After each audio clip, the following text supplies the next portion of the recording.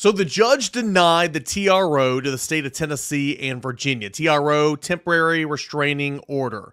What's this mean in the grand scheme of things, and will this have any effect on next Tuesday's court hearing? NCAA investigation versus Tennessee, all that and more here on a Thursday Locked On Vols. You are Locked On Vols, your daily podcast on the Tennessee Volunteers. Part of the Locked On Podcast Network, your team every day.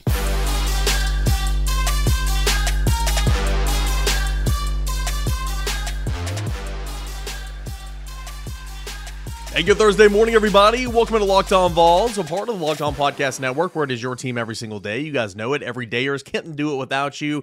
Thanks, as always, for making Locked On Vols your first listen, your first watch on YouTube, where you can subscribe for free. And, of course, download this podcast wherever you get your podcast for completely free. Got a fun show coming up here today, as I am your host, Eric Kane. You can always follow me in the show on Twitter at _Kaner and at Locked On Vols. My boss, Brent Hubbs, Volquest.com. I try to get people on the show that are smarter than me, and they can explain some of these legalities better than I can. So Brent Hubbs coming on to talk about the TRO denial earlier in the week here in segment number 1.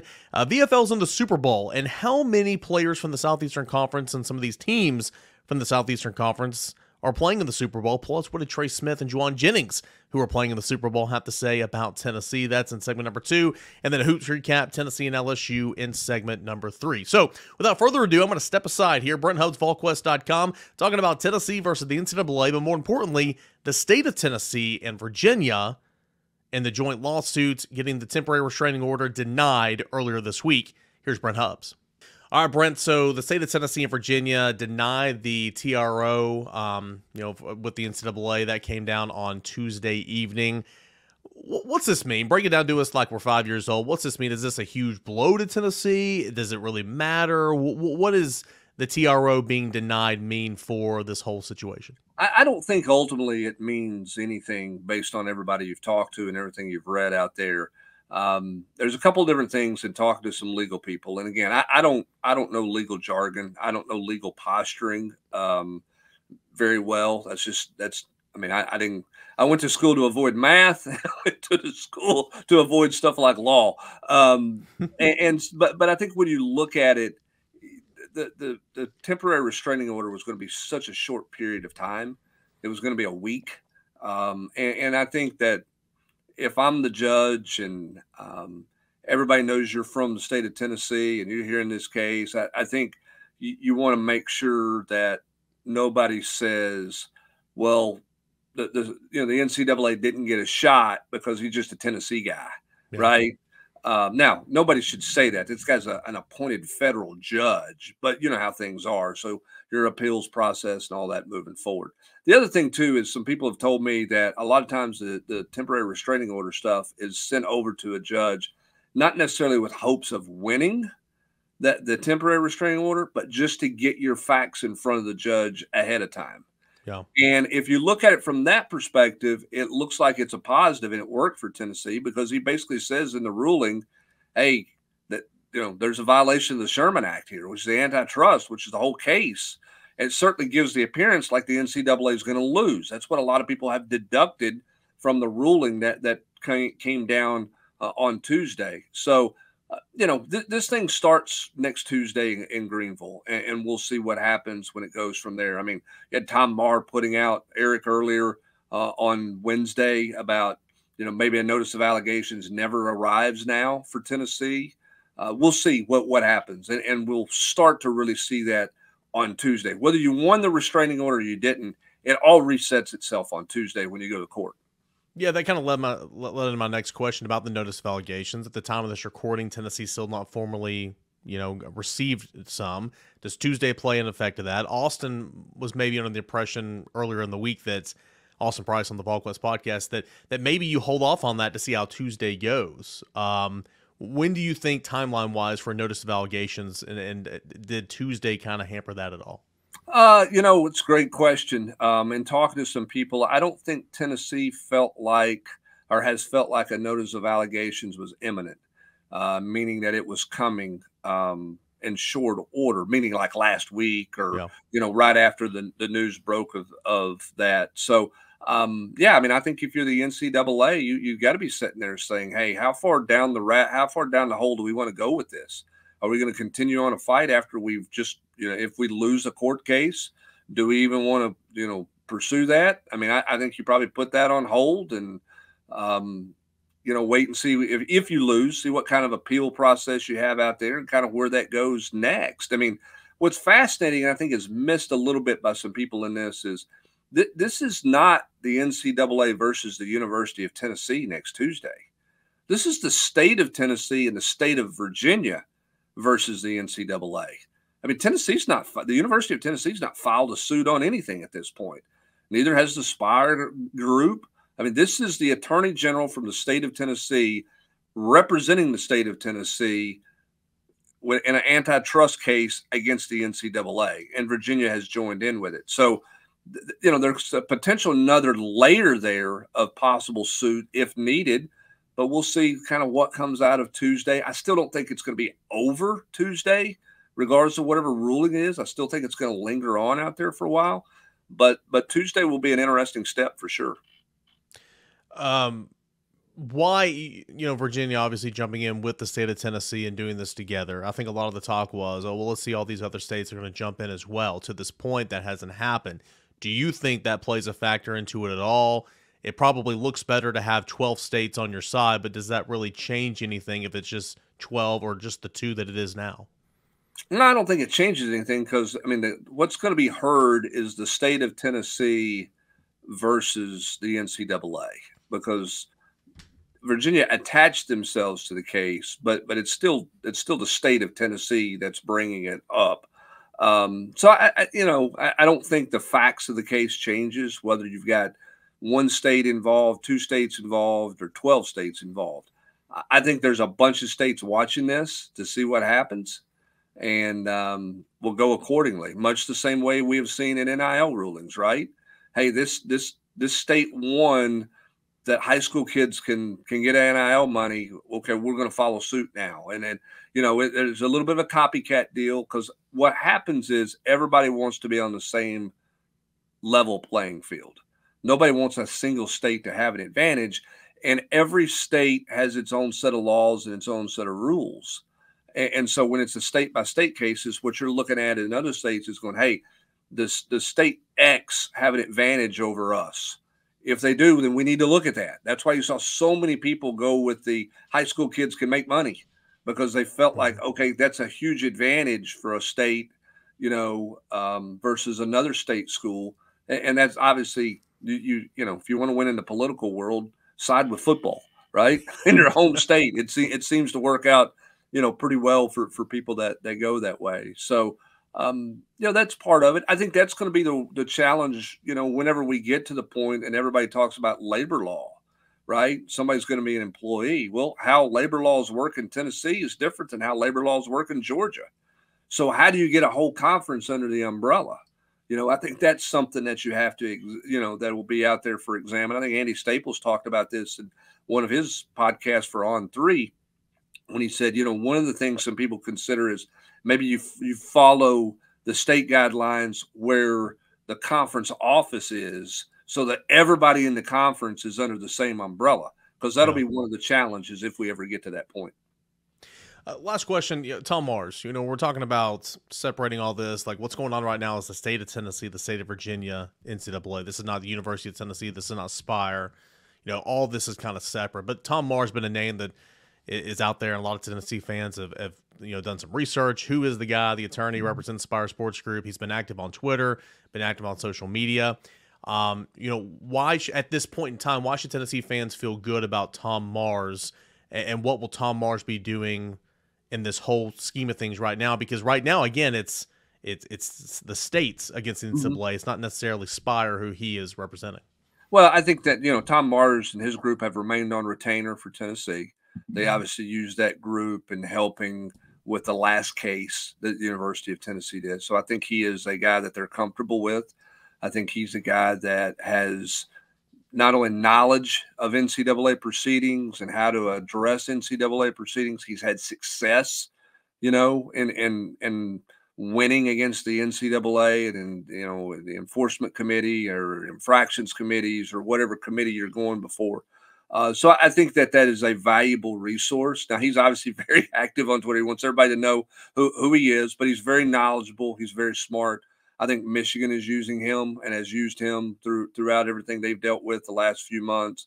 And he's been, done some things for Tennessee for a long period of time. So I think that he will continue to be kind of a guy that Spire and other people are using as a consultant, with the idea of maybe never having to fully use him, but he's just being a consultant. But he's a guy who has knowledge in cases against the NCAA because he has been in suits against the NCAA for many years.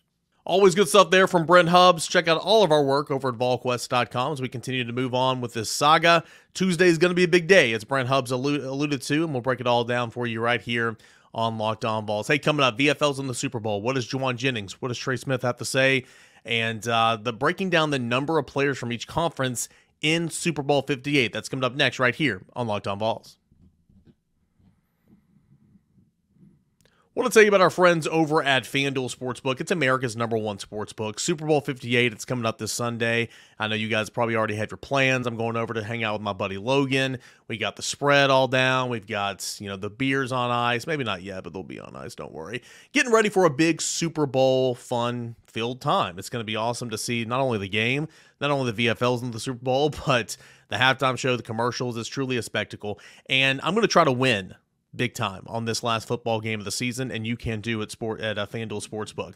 Spreads, totals, individual prop bets. Those are so popular around the Super Bowl. And, for those of you guys that may be listening or watching or have friends that don't really have much interest in football, the individual prop bets are super easy on Super Bowl weekend. And again, you can put some coin in your pocket and finish off the season with a W. New customers today can join, and you'll get $200 in bonus bets if your first bet of $5 or more wins. All you got to do is go to FanDuel.com/lockedon to sign up. That is FanDuel.com/lockedon. You can make every moment more with FanDuel, an official sportsbook partner of the NFL. We'll go back in here to your Thursday edition of Locked On Vols. I had Brent Hubbs on in segment number 1. We'll talk Tennessee hoops in segment number 2. But I did want to break down some numbers a little bit. We're not going to talk a ton of Super Bowl here because, quite frankly, it's it's not Tennessee football. There are some former Vols that we're going to touch on here in segment number 2 that are playing in the Super Bowl this weekend, and that's always fun. But I did want to kind of break down some of the numbers, and our buddy David Cobb over at CBS Sports did a good job of doing that on a recent article that he published. And I always find it interesting where players come from who were in the Super Bowl. I didn't get into the nitty-gritty and determine the 3 stars, the unranked players, the 4, the 5 stars, all that type of stuff. But with the help of David Cobb over at CBS Sports, we do have a layout of, the schools with the most former players in the Super Bowl. The SEC once again leads all conferences with 23 players in this year's Super Bowl. That's up from 2 players. 21 was the number last year. So the SEC continues to lead the way in that regard. And mind you, that's with Alabama having no players in this current Super Bowl. That's kind of hard to believe, right? No player from Alabama is in this current Super Bowl, but we're counting Oklahoma in the SEC now, right? Yes, we are. Oklahoma has 6 players. 6 former Sooners are in Super Bowl 58. Georgia, which is no surprise because it's been the cream of the crop of the college football world the last couple of years, has got 5 former Bulldogs in the Super Bowl 58. Florida has 4. You got some other notables from the SEC that I'll get to in a moment. Other programs from around college football that have a couple. Michigan's got 4. Middle Tennessee, hey, the Blue Raiders. Middle Tennessee has 3. Penn State has 3. Rutgers has 3. TCU has 3. You've got 2 players each from SEC programs such as Arkansas, LSU, Mississippi State, Missouri, South Carolina, and Tennessee, of course, with Jauan Jennings and Trey Smith. You got 1 player each from a couple of these SEC programs such as Kentucky, Vanderbilt, and so that makes up the Southeastern Conference. Nonetheless, 23 players from the SEC, 19 players from the Big Ten, 17 players from the new look Big 12, 12 from the Pac-12, and I guess that's, Well, depending on how you look at it, I guess the Pac-12 is from last year. It's not the new Pac-12 because there's only 2 teams in that regard. So maybe the 23 from Tennessee or the 23 from the SEC doesn't even include Oklahoma, which would be interesting. But nonetheless, any way you want to look at it, Oklahoma and Texas are a part of the SEC now moving forward, but the SEC is continuing to lead in that regard. Find it interesting too, just, looking at the streaks for Tennessee in terms of, the success that Tennessee football players have had in the Super Bowl. You've got Tennessee has the second most Super Bowl winning players of all times, meaning players who have gone on to win Super Bowls. Tennessee is the second highest among colleges they come from, which is really, really cool. I mean, you got Peyton Manning, you've got Gerard Mayo, you've got Derek Barnett. I mean, Trey Smith, just a couple that to name a few here in recent memory that have gone on to win Super Bowls. But Tennessee has the second most Super Bowl winning players of all time. That's not a bad stat as well. Sunday will mark the 106th appearance of an NFL Vol in the Super Bowl. So Sunday will be the 106th time that Tennessee is represented in the Super Bowl. Again, Jauan Jennings and Trey Smith doing that. So Tennessee, again, not only produces talent, not only historically has won so many games, it's also played on the biggest stage and shown the power T on the biggest stage. And what I mean by showing the power T, sure, the power T is not on the side of their helmets or anything. They're not wearing a Tennessee jersey. But as we know, Super Bowl week, it's a spectacle. You got Radio Row, you got tons and tons of interviews. You had Media Day earlier this week, and a couple of NFL reporters caught up with both Jauan Jennings and Trey Smith.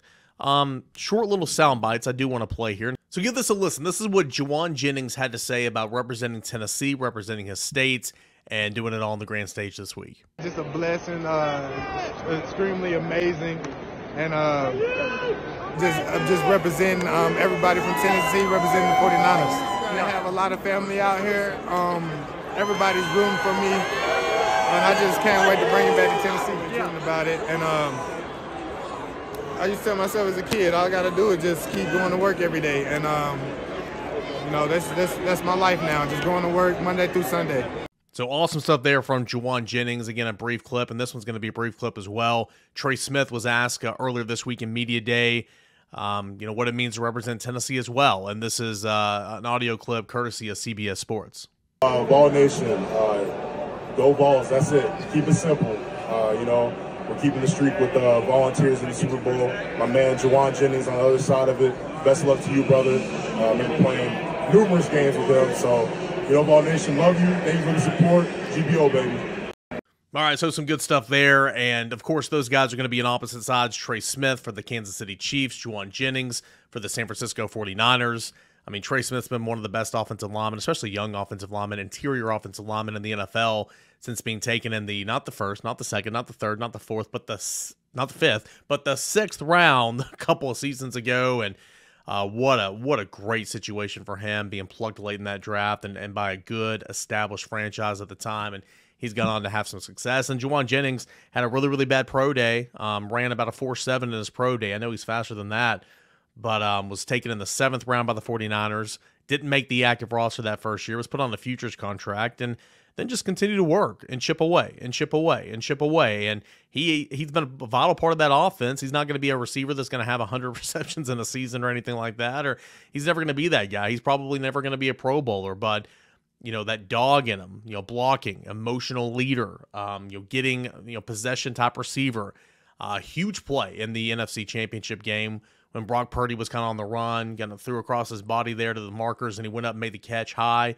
What a big play in that game. And Jauan Jennings has made some of those plays throughout his career. So really, really cool to see both Trey Smith and Jauan Jennings excel in the NFL. And I can't wait to see which one of those guys wins a Super Bowl. So VFL's in the Super Bowl. Not just VFL's in the NFL. VFL's in the Super Bowl. It's really, really, really fun to watch. Hey, when we come back, we'll look at Tennessee and LSU, recap that basketball game, all here on Locked On Vols.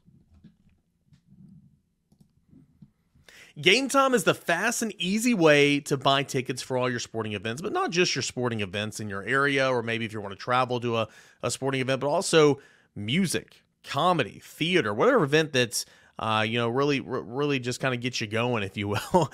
You can buy tickets to that event over on the Game Time app. Killer last-minute deals, all-in prices, views from your seats. You got their best price guarantee as well. Game Time, it takes the guesswork out of buying tickets. And right now, users can get $100 off when they buy a big game ticket with the promo code Vegas100. That's Vegas100. Again, it's for the procrastinators out there that wait to the last minute to purchase your tickets. Even at the Game Time app, you can buy a ticket to your event an hour after the event has even started. It's got the lowest price guarantee, which means if you find a cheaper ticket in your same section than the one that Game Time provided you, they're going to credit you 110% of the value of that ticket. That's not bad right there. Plus job loss protection, even event cancellation protection over at the Game Time app. So take the guesswork out of buying tickets with Game Time. Right now, all Game Time users can get $100 off the big game ticket with promo code Vegas100. Terms apply. Just download the Game Time app, put in the promo code Vegas100, VEGAS 100 for $100 off the big game ticket. Or if you're not going to the game, you can use promo code Locked On for $20 off your first purchase. Download Game Time today. Last minute tickets, lowest price, guaranteed. Tennessee Hoops recap coming up next right here on Locked On Vols. 88-68, a 20-point victory for Tennessee over LSU, and this is kind of just what the doctor ordered, right? You wanted to start off this 3-week stretch where, as we kind of talked about, Tennessee really needs to be stacking up those W's before you end on a brutal, I'll call it brutal. It's tough. Tennessee can certainly win the majority of those, but a rough 2-week stretch to end the regular season with the likes of South Carolina again, and you've got Kentucky in that mix, and you got Auburn in that mix. You got a tough little stretch there. So you need to start stacking out these W's, and Tennessee got off to a good start in doing that with the first of 6 games over the next 3-week span. 88-68, a 20-point win in Thompson-Boling Arena at the Food City Center, and Tennessee finished the game on a 7-0 run in the last minute 33, answering it was a 13-0 run. They cut the deficit down to 10 points with about 6 minutes and some change left, and things were getting kind of interesting there. And poor Cam Carr, who I think is going to have just a great career. I really like watching Cam Carr. He goes in, he plays 2 minutes, no points, 0 for 3 from the field, and he was -9 on the plus-minus in 2 minutes. He was on the court for the bulk of that 13-0 run, and again, he's going to be a fine player, but that was kind of a brutal stat line, because my first thing was the whole time was all right, even Tennessee got off to a good start, and when Tennessee held I believe it was 20 points at halftime, was it not? I'll have to go back and let's see here. Can I not see it? Anyway, okay, here we go. 50-27. So it was 23-point halftime lead for Tennessee at the half. And so I just kept on thinking, got to play young guys. But when LSU goes on that 13-0 run to cut it within 10 with 6 and some change left, it makes it kind of difficult to do that. And I don't like the fact that in this game, you had 35 minutes on the court from Dalton Knecht. You had 36 minutes on the court from Zakai Ziegler, who was averaging 35 minutes in his last 8 games. I believe that's correct. 35 minutes on the court in SEC play at least. And that is so much, for a guy coming off an ACL injury. And I know this is not, 5-10 years ago when things were very much different regarding the ACL. But man, that's a lot of minutes. And this is a game that you really want to kind of get him some rest, if you will. But again, that late run from LSU didn't kind of allow that. 35 minutes from Dalton Knecht, 36 minutes from Zakai Ziegler, 29 minutes from Jonas Adu. It's some minutes that were a little bit too high and what ended up being a 20-point lead. But overall, a 20-point win. Overall, Tennessee was fantastic in this basketball game.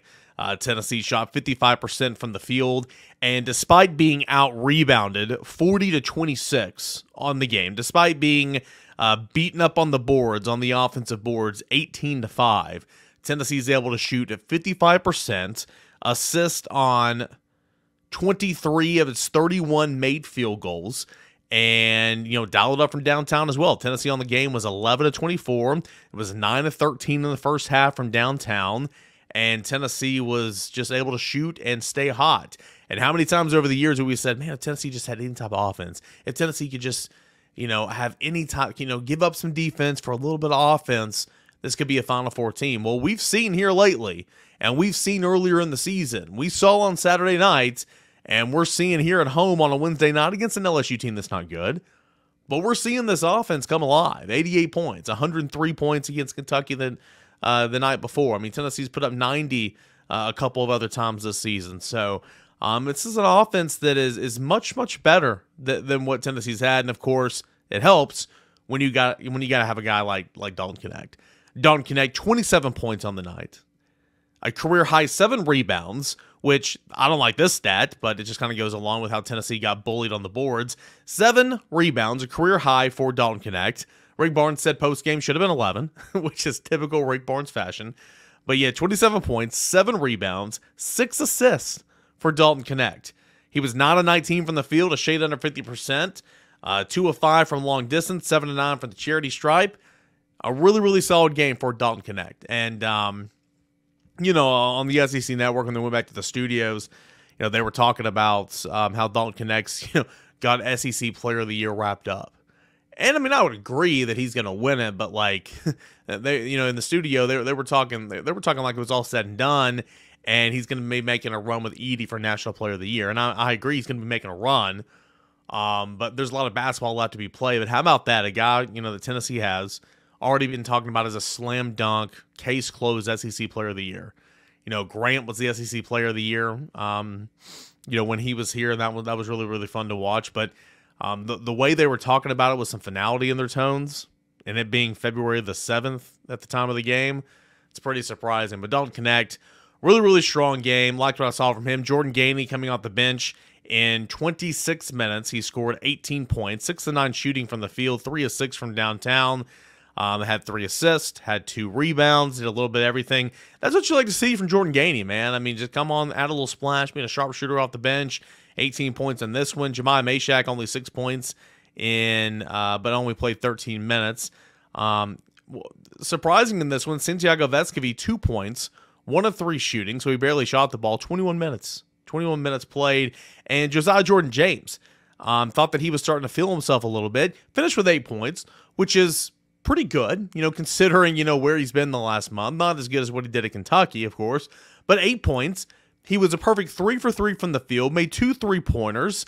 So, if it's a lack of confidence, shoot the ball more. And I know it's a blowout and you're trying to share the wealth and all that, but goodness gracious, you were perfect from the floor. Continue to be seeking out your own shot and creating your own offense right now, young man. I say young man, he's a 5th-year senior, or 4th-year, 5th-year senior. Any way you want to look at it, Tennessee did a really, really good job in this game. 88-68. Did get bullied on the boards, which is not great. But it's a game where you won by 20 points, so it's hard to really, really complain about some things. Plus minuses, I really like to look at that. Let's look at the plus minuses.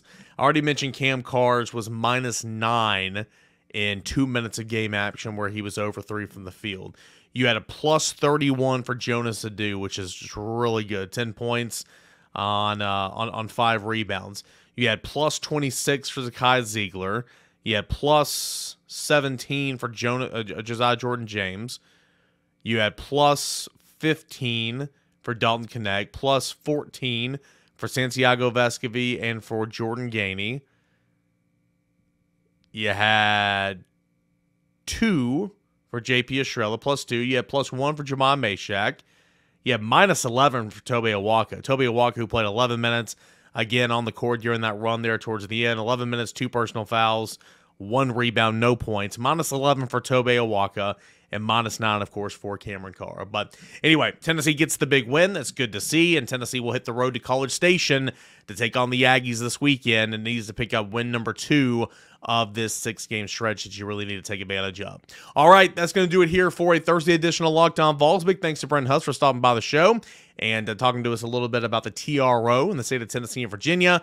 Of course, we talked a little VFLs in the NFL, heard from Jauan Jennings and Trey Smith, and we recapped the Tennessee basketball dub. What's coming up on Friday's show? Well, any latest developments in the NCAA versus Tennessee, and we'll get you set for that Aggie matchup over the weekend. All that and more. That is coming up on a Friday Locked On Vols. Appreciate you so much. Thank you for listening and tuning us in here on Locked On Vols, and we will talk again tomorrow, everybody. This is Locked On Vols.